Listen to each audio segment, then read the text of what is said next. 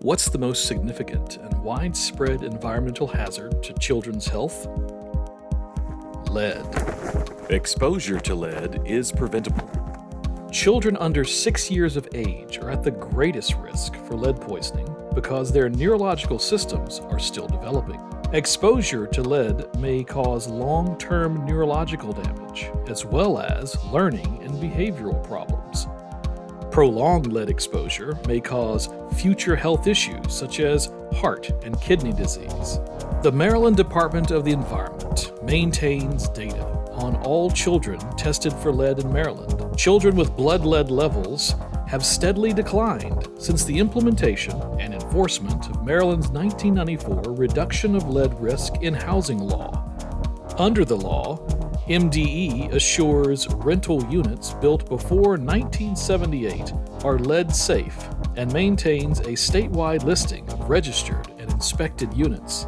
MDE oversees medical case management and performs investigations for children with elevated blood levels. MDE also accredits and performs oversight on inspectors and contractors performing lead services. MDE participates in outreach and education to parents, tenants, rental property owners, contractors, and homeowners to enhance their roles in lead poisoning prevention. In 1993, 1 in 4 Maryland children had lead poisoning. In 2020, 1 in 400 Maryland children had lead poisoning. That's a 98% decrease and the lowest levels since data collection began.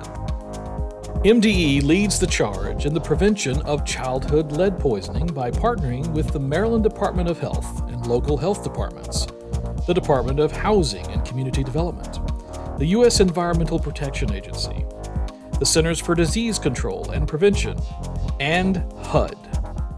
For more information, visit mde.maryland.gov and search lead.